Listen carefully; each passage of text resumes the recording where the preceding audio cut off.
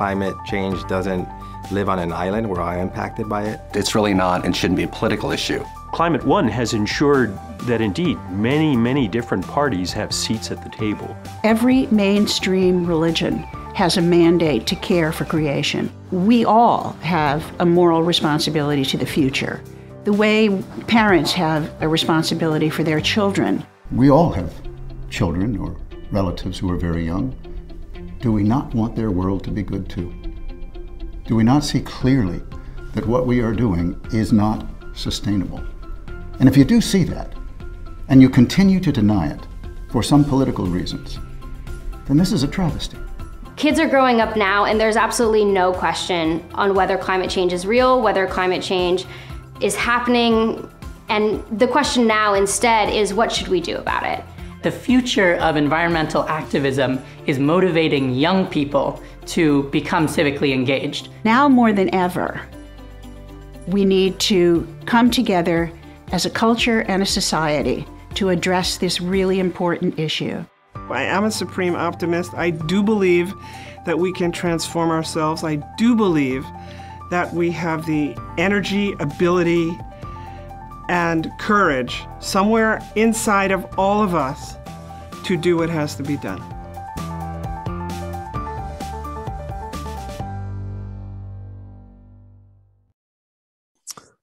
Thanks for joining us for this live stream conversation with Wanjira Mathai on sustainable development and the power of women. We're recording today's conversation for the Climate One radio show and podcast. It drops every Friday. You can subscribe wherever you get your pods. You can submit your questions today in the live section, in the comment section of the live stream. I'm delighted to welcome Wanjira Mathai, Managing Director for Africa and Global Partnerships at the World Resources Institute. Wanjira, welcome to Climate One. Thank you so much, Craig. Delighted to be here. I'm looking forward to our conversation today about lots of things. And Africa is responsible for less than 4% of the planet's greenhouse gas emissions, while the G20 is responsible for about 80% of emissions. Yet people in poor countries are already suffering climate impacts first and worst. How do you feel when you hear that? Does it make you mad? It does. It makes me sad. It makes me mad because it is a great injustice that, just as you've put it, it really is the most important question that we must address, is that injustice. And how do we do that? And what role can empowering women play in doing that? You know, Greg, one of the things that is truly important is to acknowledge that injustice. The first thing is knowing that exactly science is so clear now that the climate is changing. It's changing because of what we are doing to it. The human impact on climate is now indisputable. And then the fact that actually with that climate change will come absolutely unbearable impacts, and those impacts will hit hardest those who have the least done the least to cause this problem. Now, that in itself, if you look at a continent like Africa, where I live in Kenya, what that means for daily life is the disruption of farming, the disruption of movement of goods and services, especially when we have too much water or too little water, which is heavy rains or no rains at all. We're largely a rain-fed agricultural economy. The GDP of many parts of our world are driven by agriculture, rain-fed agriculture. So just imagine for a second the impact of not having rains at the right time, at the right place. It really does wreak havoc on food security. And that is fundamentally what we absolutely need to survive.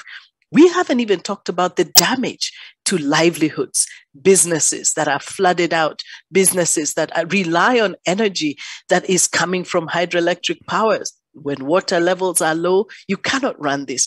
The entire livelihood and systems that we depend on, our entire life support systems, are built on a healthy climate and a healthy environment. And that's at stake.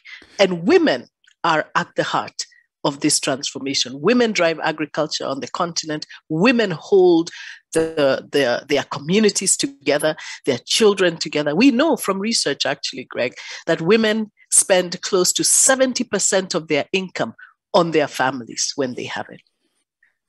And how are the impacts are disproportionately landing on women who often fetch water, often cook over dirty cook stoves. So how are the impacts disproportionately affecting women, and what impacts are you already seeing personally?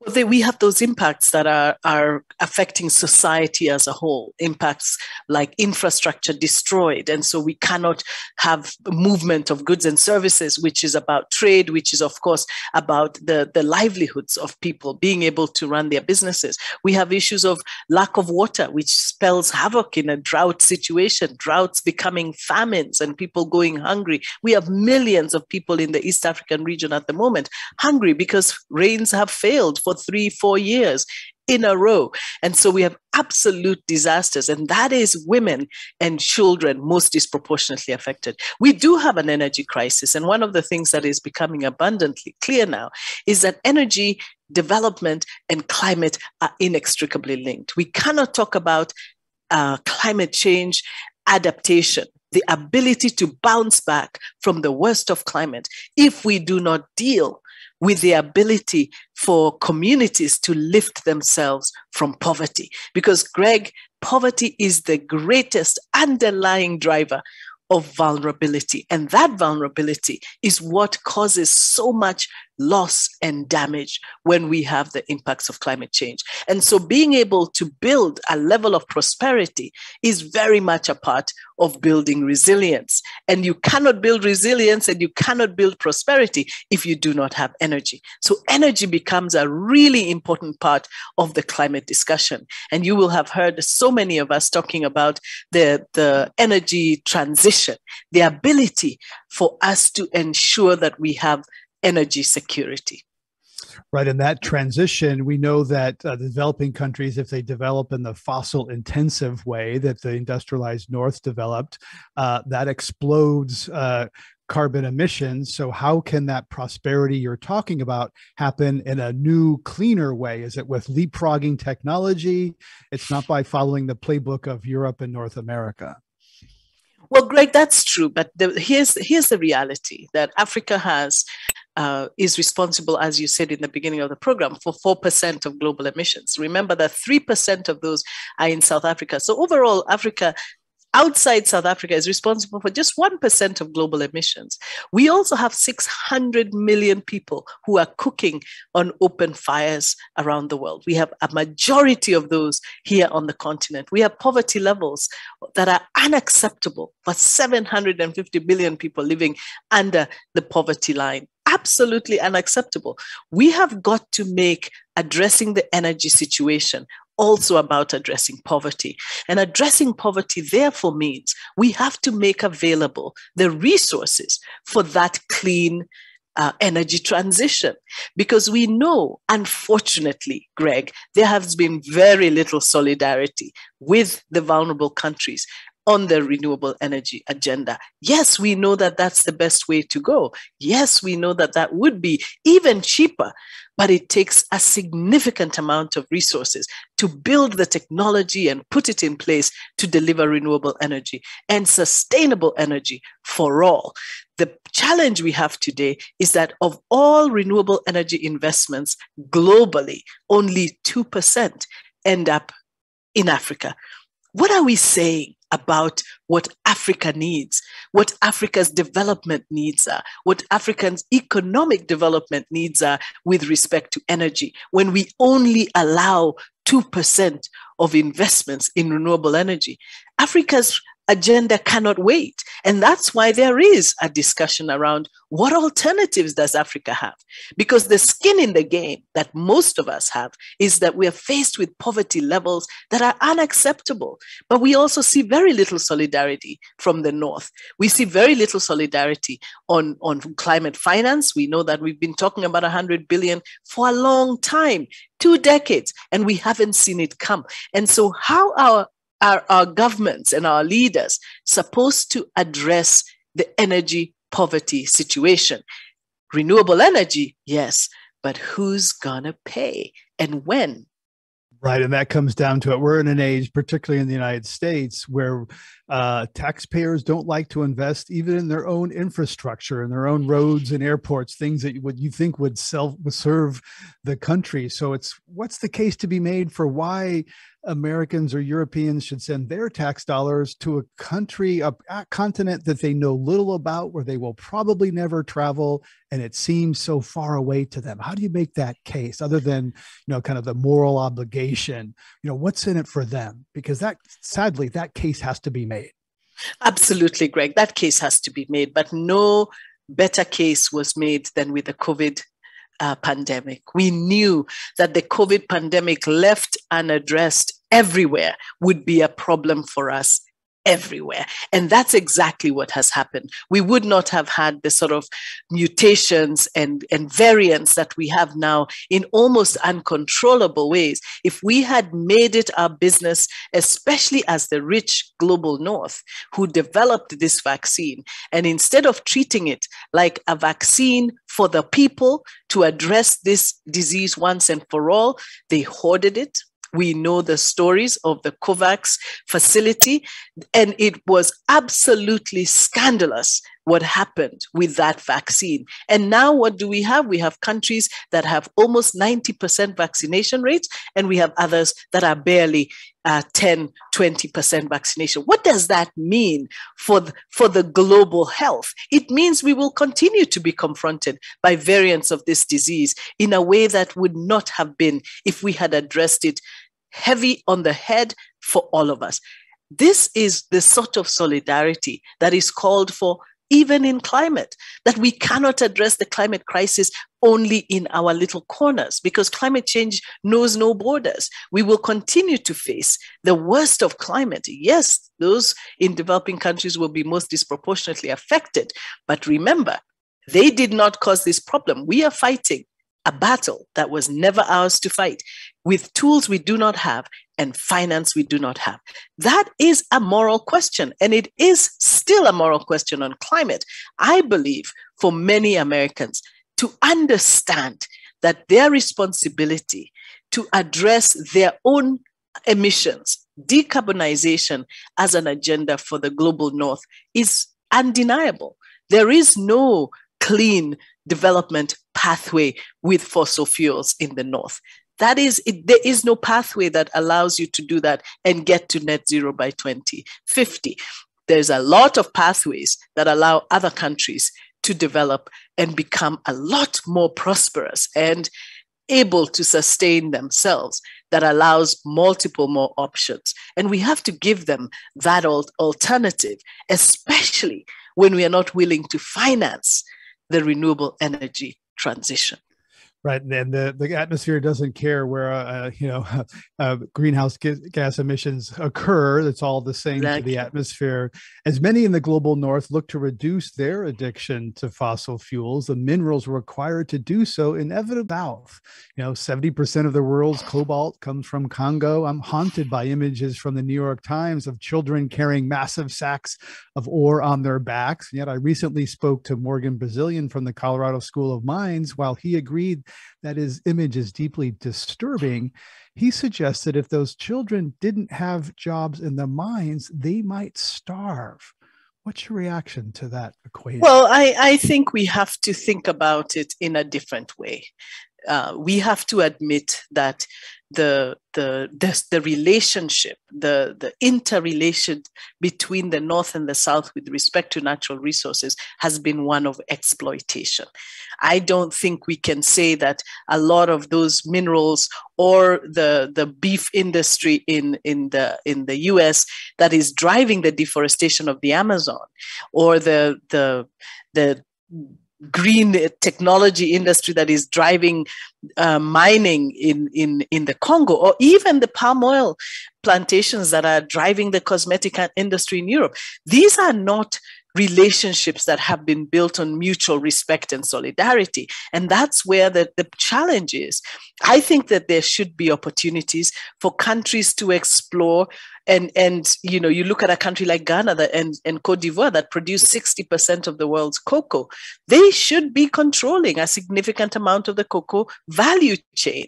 That's just not the case. It speaks to the nature of trade that we have today. And until those relationships are fairer, and that's why we talk about fair trade, then we cannot talk about the fact that this is what the poor children of DRC should be doing. We know that those children, we would much rather they're in schools, being educated, because the country is earning a fair income from their resources. If that was the case, I think it would be very different. This is not a choice for children to be working in the mines.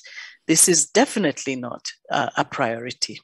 So can that mineral extraction happen? Can the terms of that power relationship be altered? Can those mines be operated in a cleaner way so that people get paid a living wage? Does the DRC have the power to do that? Well, those are the questions that have to be answered by those who are involved in trade and trade relations. And that is an important global architectural system that needs to be addressed, right? We need to look at how we trade with each other. There's a real shock in the system when you look at how far it takes for supplies to come sometimes from one part of the world to the other. You look at a country like South Africa that buys its rice from Asia rather than purchasing its rice from Senegal, for example, that produces high quality rice. But there are trade barriers, and that's why we must continue to work on the trade architecture, because that will be part of building prosperity. Africa's prosperity agenda is serious. We have got in this next decade to build the level of prosperity this continent deserves. And there's absolutely no reason why they cannot trade more with each other. Our intra-Africa trade is historically low. 15% of trade goes on within African countries. You look at Asia, it's about 60%. Europe, 80%. So we've got to do better with trading with each other and building those trade relationships. And that will continue to help shorten our supply chains and also build prosperity that is needed. So it sounds like you support deglobalization, which is being talked a lot about because of COVID and because of Ukraine disruption to these long supply chains. It sounds like you support more regional trading with neighbors, rice from Senegal to South Africa rather than far away in Asia. So do you support deglobalization and more regional trading and economies? Well, I don't know if it's deglobalization. I support building, shortening supply chains. Absolutely. Building prosperity more regionally. I think we should grow what we eat and eat what we grow. Absolutely. We need to do better with regional trade. That's how we'll build prosperity. We need to do better with value addition. That's how we'll build prosperity. There's a reason the president of Ghana continues to talk about the fact that he will start producing chocolate in Ghana. The sooner the better, so that they can build prosperity with the resources that they have. The same should be across the world. And that will be the only way that we can build the sort of prosperity we want to see.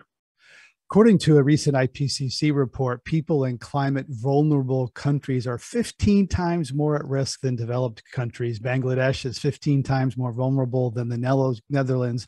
How much of that is simply geography, and how much of that is perhaps trade and some of the things we're talking about that are connected to perhaps colonial legacies? Well, Greg, actually, it is not geography, because that very statistic that you've mentioned about the Netherlands and Bangladesh, the Netherlands per capita is at more risk than Bangladesh. Bangladesh should not have as much damage as the Netherlands, because the Netherlands is more exposed per capita to sea level rise. But we know that in Bangladesh, given the same situation, Bangladeshis will be 15 times more affected. So it has nothing to do with geography. It has everything to do with prosperity, because you build the sort of technologies we know how brilliant the Netherlands are about protecting themselves from sea level rise, the sort of research technology that goes into protecting themselves. This is not the case for Bangladesh. And so it is a difference in prosperity as well. These developing countries are often characterized as climate victims. What do you think of that frame? You frame this as very much of a moral responsibility, but how about that frame of being victims? Is that I don't like the frame of victims, because I think it sort of immobilizes people. I think the communities that are impacted by climate change are disproportionately impacted, and they're doing everything they can. I think the image of victim makes it look like they're sitting there waiting. They're not. People are working very hard to think about ways that they can protect their populations, protect their countries, especially you look at the island states, Marshall Islands and others. They're very busy working on what they can do, but they need the solidarity of the rest of the world, because this is not a problem that they created. Absolutely, they need that solidarity. So to shift from a frame of victimization to empowerment and self-determination, right, those countries have some control over that, and they need resources and solidarity from others. So it's partly within their control. Yeah. Absolutely. Your mother, Wangari Mathai, won the 2004 Nobel Peace Prize for her contribution to sustainable development. She had started the Green Belt movement, which empowered more than 4,000 women's groups to protect and restore their local forests, even in the face of death threats. You've continued her work, serving on the boards of both the Green Belt movement and the Wangari Mathai Foundation. And you've said you're not living in your mother's shadow, you're basking in her light. I'd like you to say more about that. Yes, I really feel like I bask in her light every day. I mean, to have had the privilege of working with my mother for 12 years was one of the highlights, absolute highlights of my life. Many of us, our mothers do what they do. And when I was growing up, I just thought that's what my mother did, just like somebody else's mother did something else. And I knew what she did, and she went to work every day and did it. But I never thought it extraordinary in any way. And I never thought her extraordinary. She just did her work with diligence and commitment, as I had always known. It was only later that I started working with her, and I would look over her shoulder, and I really started to appreciate just how genius the work of the Green Belt movement was, and just how genius and connected and thoughtful she had been in creating this incredible women's movement, and tapping into the brilliance of those women, their knowledge, to be sensitive. A lot of the communication with these communities was in their local language. She was very keen that people understand what you're telling them, that if we speak in English or Kiswahili, not everybody can understand. So let's make sure that all the forms that these women are filling and all the people working with them speak their language.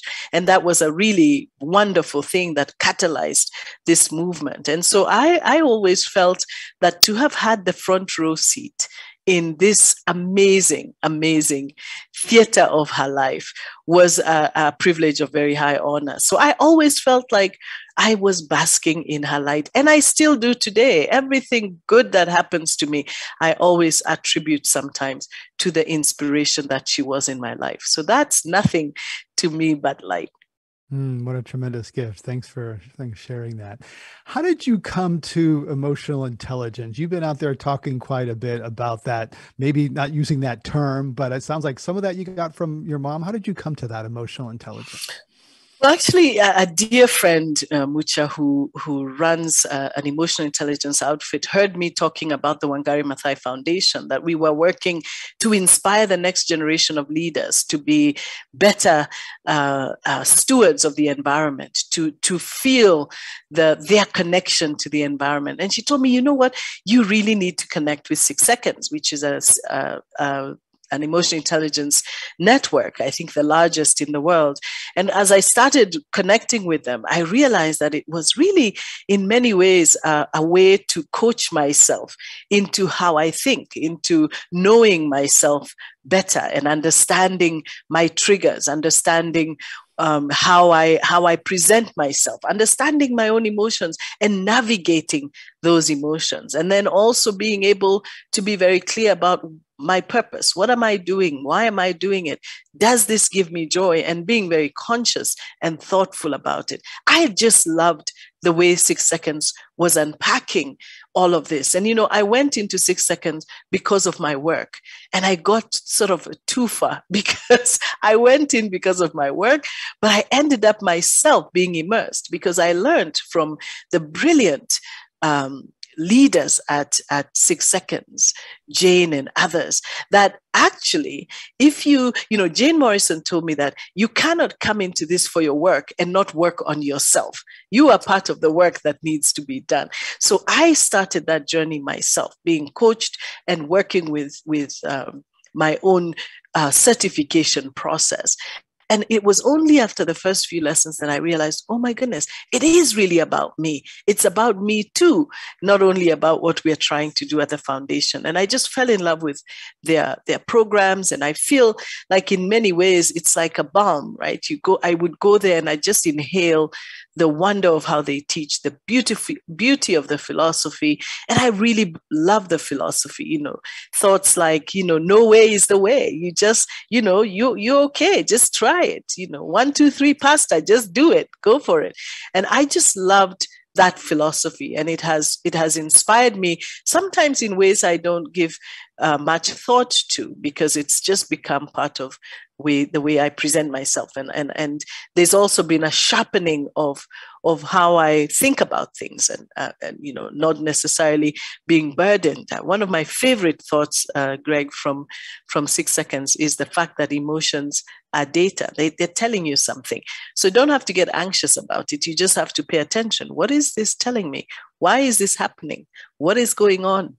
What is going on in me that I'm having this sense of anxiety, heightened sense of anxiety?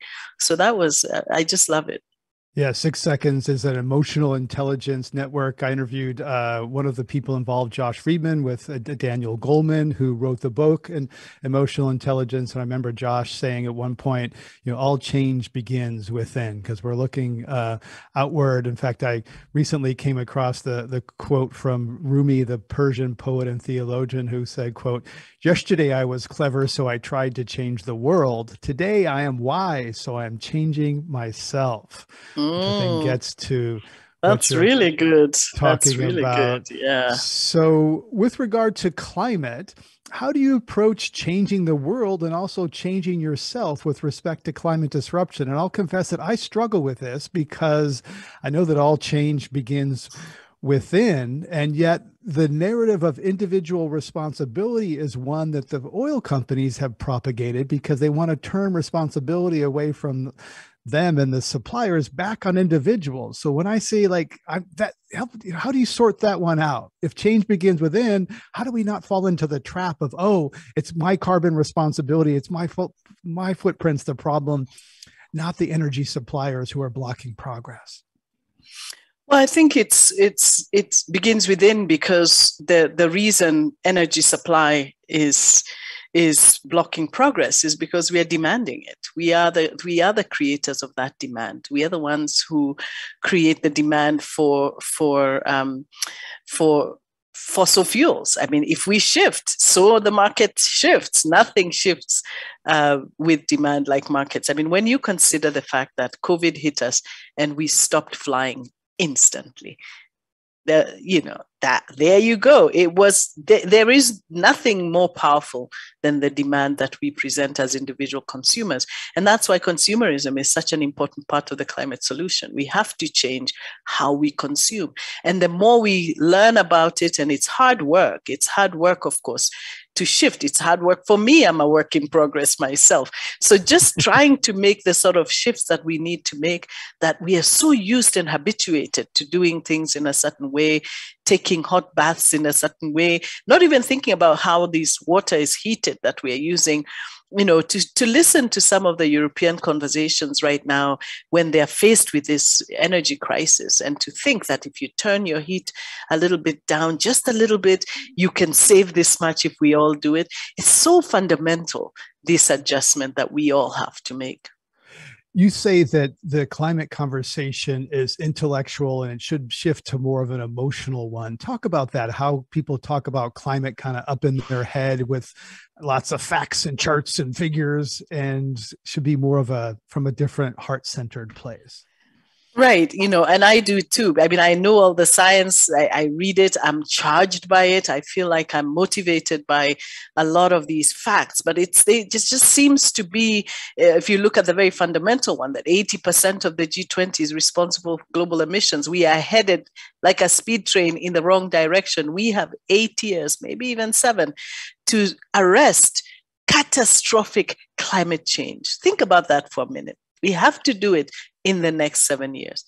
It doesn't seem like we're in a hurry when you look out into the horizon and see how we are addressing issues of new oil wells or new drilling, especially in the countries whose budgets just don't allow, their carbon budgets just don't allow for them to go in that direction. So you're left with the question, why is it? Why is it that so many people who know the science is out there, and that's why youth are so important in this movement, they actually can't understand why we have absolutely inertia, nothing but inertia in the face of such devastating prognosis about what's going to happen in the next 7 years. And, once in a while, I like to sort of remind myself as well, because I get, I work on this every day, and then I'm like, think about that for a minute. Like for the last 20 years, when you look at the predictions that were made about the climate 20 years ago, they have come to pass, and worse. They have all come to pass what the IPCC said about today, a few years ago, a couple of decades ago. So and the science has gotten better. The science has gotten tighter. Why are we not moving with more urgency? That's the intellectual overcoming the emotional. Because apparently, if we were more connected to the reality of that, we would not be joking about it, and we would be moving with more haste. Right. Clearly, the way we've been talking about it has had some success, and some of that, really doom and gloom scenario, as you say, has come to pass, and many things have happened faster than scientists have predicted, and other positive things have also happened faster than predicted. Ezra Klein of the New York Times wrote an article recently saying how the drop in solar prices happened a lot faster than even anyone predicted. The largest predictions were 6% a year, and it ended up being a lot more than 6% a year. Right.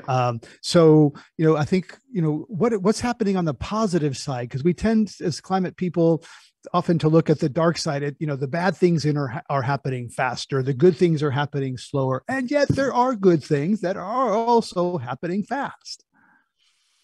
Yeah, I mean, that is true. There are good things happening fast. There are bad things happening fast, but the good things are not happening fast enough. And that's the difference. I think unfortunately, we need to move faster. We've caused untold damage. We've caused with the way we've developed. And I think we have to move fast, but with justice, to acknowledge that there are people who haven't been responsible for this and who must be lifted out of poverty, because you cannot adapt to climate change when you're at a certain level of poverty. When you're on the cliff, you're on the cliff, even if you have all the best dikes. I mean, it is literally an issue of prosperity as well. And that's why the development agenda for vulnerable countries is so important. The poorest of the poor cannot be allowed to continue. You can't adapt against that. That's just impossible. And one area where I think that comes to home or hits people in the wealthy countries is migration. We know that hungry people, where there's collapse of agriculture, move to seek that, whether it's in Syria or from Central America or from the Mediterranean into Europe, and that has rocked the political order. So how about climate migration? Do you hear that, kind of saying like, Africa needs to be able to feed itself, or else hungry continents on the move could really rock the political order?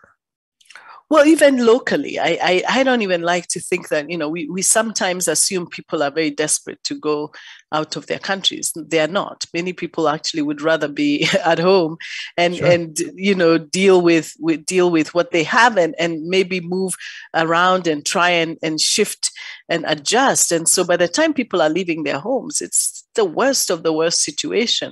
So I think that we have to be prepared for even different kind of migration. There's sort of a very an assumption that's very unhelpful, that migration will always be in one direction. We must always remember that the tides can turn and people will be migrating south to Africa because they can't sustain the heat where they are, or for whatever reason. We must continue to see each other as part of a common human family.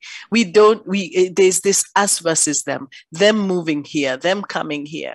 Mm-hmm. No, I think we need to realize that if we are not well in Africa, you are not well where you are.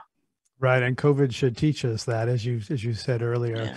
Yeah. The annual United Nations Climate Summit this year, called COP27, comes in the 30th anniversary of the Rio Summit, which was a real turning point in global awareness and opened this up for a lot of people. How would you rate the progress in the decades since Rio, and what faith do you have that the UN process will do what needs to be done? I'll start with the UN process. I think the UN process is critical. We hear a lot of criticism. We hear a lot of, disappointment sometimes even, but it's the platform we have. It's a platform that many of us, especially in the vulnerable countries, there is no other platform that allows us to have a vote on what goes on in global climate politics. And so that's a very important platform. And I'm grateful for the solidarity of the United Nations in keeping that platform alive and making sure that the leadership there is sensitive and open to these discussions. But I think we have to move much faster. We really need to find a way that makes what started in Rio, yes, we've made some progress. There are some bright spots, but the future is bleaker still.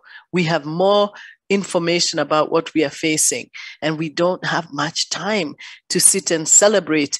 Yes, we must be inspired by the road we have traveled, but we certainly have to be aware that a lot more is expected of us.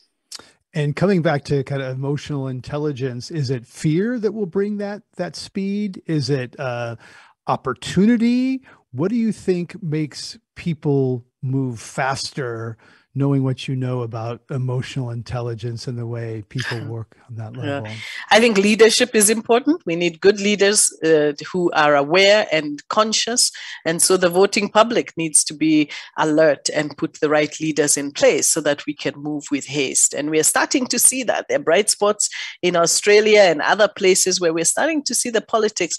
And in Europe, green politics make a comeback in very big ways, because people realize this is their life at stake.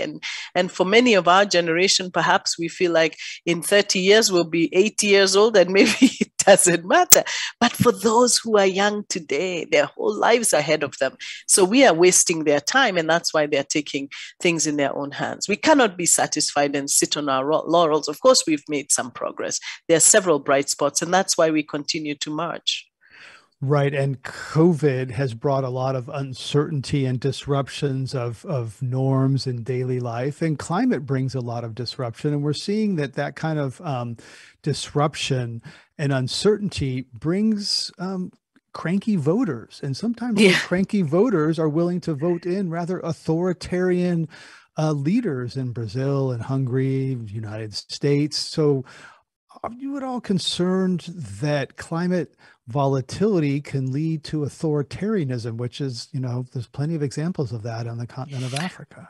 But fortunately, well, I wouldn't necessarily say that. I think that there's plenty of that everywhere, perhaps no different in Africa than elsewhere. But I would say there are a lot more bright spots than not. We are seeing a lot more young people coming into their voting age and making a very big statements with their votes and informing themselves much more. I'm a lot more optimistic about the fact that we will make a difference, because we have no choice. I really think if we lose hope, it just means that we have given up, and we cannot give up, because if we give up, what's left, really? Right. And to be fair, I shouldn't say that there's more authoritarian regimes in Africa. There's certainly plenty of generals in Latin America and elsewhere that have taken that path. And Europe and the US, everywhere. Yeah, not just the South and North also. Yes.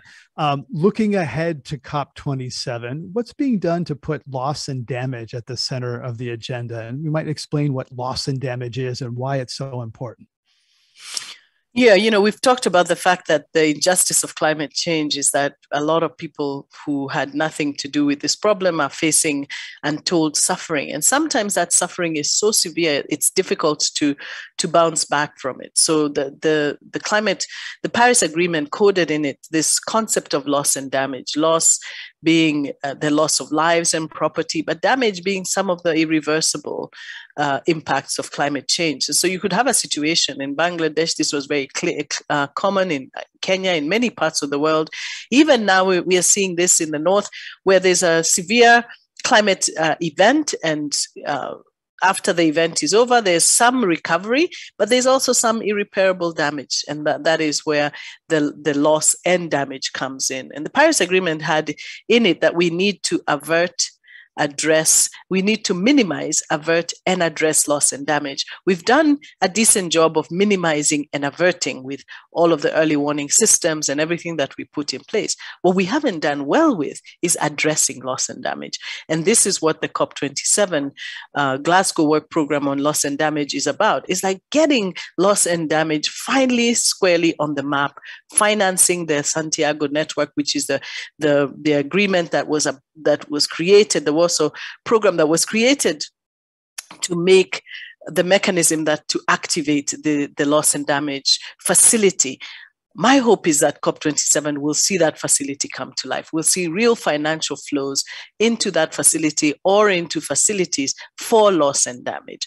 And so it's a very politically charged discussion, because a lot of people say that it is about reparations. It may be about reparations in a court of law, but it's about solidarity in a multilateral process. When you look at what's going on, COP26 is about solidarity. And that's where we cannot ignore the fact that even the Paris Agreement coded it. We have to avert, we have to minimize, but we also have to address. We can't ignore addressing loss and damage. That does sound optimistic, particularly given the global North's poor record at delivering on past promises made in Paris by Hillary Clinton, Barack Obama. Yeah. Do not have great records of delivering on past promises. And what I hear you thinking that's going to change in COP27, that I hope so. I think we saw a shift in COP26 with loss and damage on the agenda. Yes, we can't celebrate. It was minimal, but it was a bright spot. And so now we push on with the next level of that agenda. And how important is it, particularly with respect to loss and damage, that this year's summit is being hosted on the African continent? It's in Egypt. How much does the host matter? The host matters. The host sets the agenda, and I know that the agenda will be focusing on issues that are relevant to vulnerable countries, and especially those in Africa. But let's not forget that if just because it's being held in Africa doesn't make it an African COP. I keep being reminded by young people that what will make it an African COP is that it addresses in more serious ways issues that matter for Africa, and not just that it's held in Africa. And we've recall, Greta Thunberg saying, no more blah, blah, blah about these international conferences. I think we recognize the importance of these dialogue, diplomacy, and creating consensus, et cetera. But talk about the youth who think that this is all these adults talking, communiques, et cetera. It's blah, blah, blah. Do you have some sympathy for that perspective? I do. Sometimes I think it is blah, blah, blah. And we really have to show what that's amounting to. And that's where they get frustrated is, yes, we talk, and then what? And so the action that follows is not there. And that's why this has got to be about implementation, about activating real action so that we see movement for vulnerable countries. We see movement for finance. We see movement for financing of renewables. We can't talk about renewables have got to be the priority for Africa when in fact we don't fund renewables, but for 2% of all renewable energy investments. We've got to shift that. Let's talk about corporations and markets, because we've been talking a lot about policy, international diplomacy. There's a lot of focus in the United States and elsewhere on moving markets, moving corporations, both at the individual corporate level of environmental, social, and governance, having them kind of practice a cleaner form of capitalism. How much weight do you put in that, trying to kind of tinker with capitalism around the edges of markets or inside an individual company to try to be a little more virtuous voluntarily? That's a little bit beyond my pay grade. My capitalism has never been a subject I know significant amounts about. I mean, what I do know is we have to shift the way we consume. We have to change the way we consume and understand that actually our health depends on how we consume. We've got to reduce waste. We've got to produce our consumables in more circular ways so that the waste we have is not so much. We've got to protect nature so that we are not consuming and destroying and driving in an insatiable, as if this planet has insurmountable amounts of resources for our use.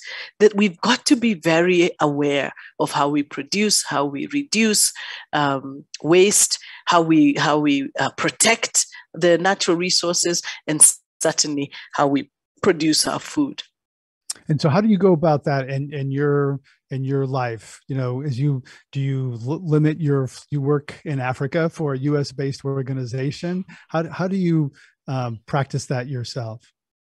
Well, I certainly try, and the waste element to me is a very personal thing. We just the idea that food goes to waste drives me crazy.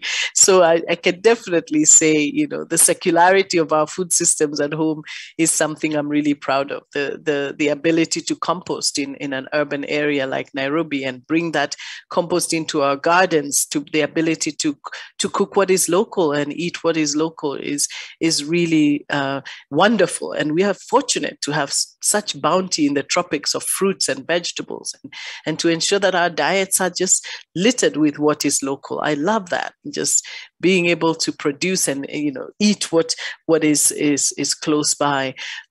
So those are some of the things. I mean, we don't do much driving around as a family. We are here. We live close to where the children go to school, and so we try and manage. But it's by far still a lot of consciousness that's required in even how we are able to live. And then I would say that my own activism is about making things more inclusive and fighting for inclusion wherever I can, for more non-motorized transit, and for more ability to walk around and bike around our cities, so that our cities are more livable and we're building for people and not for cars. So those are some of the areas, I think, in my personal and professional life. And I know you're also involved with clean cook stoves, which you mentioned earlier, very important. And it kind of boggles me that, those have been around for a long time. There are lots of people who have worked on that. It seems like such a simple thing. And I know there's obstacles for financing and supply chain, but why? There's been some progress on clean cook stoves. It seems like such a simple thing. Why hasn't there been more progress on? I know. Right? I know, you're so right. One time, Greg, a very dear friend, she's late now. She was a dear friend of my mother's and continued to be a good friend of mine. She was 90 years old when I went to tell her that I was working on cook stoves. And she said, Wanjira, 60 years ago, I was working on cook stoves. And it was just felt like, to your point, like, why haven't we cracked this one? There's a lack of understanding. We're understanding much more the enormity of the problem. Seeing is believing. To start to see the fact that so many people, 80% of Kenyans, still cook on open fires. Imagine that. That is a huge number of people. And that's why the energy agenda has to be about access. We have SDG 7, sustainable energy for all, that is reliable, that is affordable, that is modern, that is accessible for all. This has got to be a rallying cry. And that's what the clean cooking agenda is about, is acknowledging just the enormity of this problem that doesn't get seen, yet it's pervasive. We cook 2 and 3 times every day, and yet we don't necessarily see this as big a problem as it is. But I think it's becoming, as the science even around the impacts on health, it becomes the impacts on, the impact of indoor air pollution on outdoor air pollution is significant. And so all of those things together beginning to drive a real push on prioritizing clean cooking. Yeah, that's happening certainly in the United States. There's a awareness of indoor air quality from methane gas stoves. People now have these air monitors because they're measuring pollution from wildfires, and they also notice when they turn their stove on, the pollution goes way up indoors, and that's an awareness. How much of that awareness, that resistance, do you think is because women do much of the cooking and the men don't care or notice? I think more that they don't notice. You know, I was in India once and had one of the most profound statements I've ever heard. It's this man, after he heard about the impacts of cooking, and India was at the time actually beginning that subsidized LPG program for people to have universal access to LPG gas for cooking. And this man said that after the workshop, he said, I never realized I was sending my wife to the kitchen to die. It was so profound that you know, you eat the meals, but you don't realize the impact. I think it's always been one of those slow things. Women do the cooking, women and children are often in the kitchen, and the impacts are more disproportionate on them. So as we wrap up here at the end, you know, where do you go to? How do you maintain your own personal resilience and upbeat outlooks? You know, some of it clearly from your connection with your mother, it sounds like, you know, you et cetera. But what's your source of renewal and resilience when you're thinking about climate and this injustice and equity every day? You know, I have to say, I'm so lucky to do the work that I do. I love my job, and I love the work that the World Resources Institute does at the intersection of just about every issue I care about. You have food, forests, water, energy, cities, and how we move around cities. So sometimes I feel like at work, I'm working on my passion, I'm working on my purpose, and I'm just so grateful that work gives me the energy that it does. I don't feel drained by work, I feel energized by work. And in fact, I feel like I need to stop sometimes to do other things. And I must say, my family, I have 2 wonderful daughters, my husband and I do, and just spending time with them and just being on a you know, just chilling out, as my youngest one likes to say, is really just really energizing and wonderful. It just reminds you that this is what it's about. Thank you very much for sharing that. Wanjira Mathai is Managing Director for Africa and Global Partnerships at the World Resources Institute. It's been a pleasure and an honor, Wanjira. Thank you so much for coming on Climate One. Oh, Greg, thanks a lot. It's been a pleasure.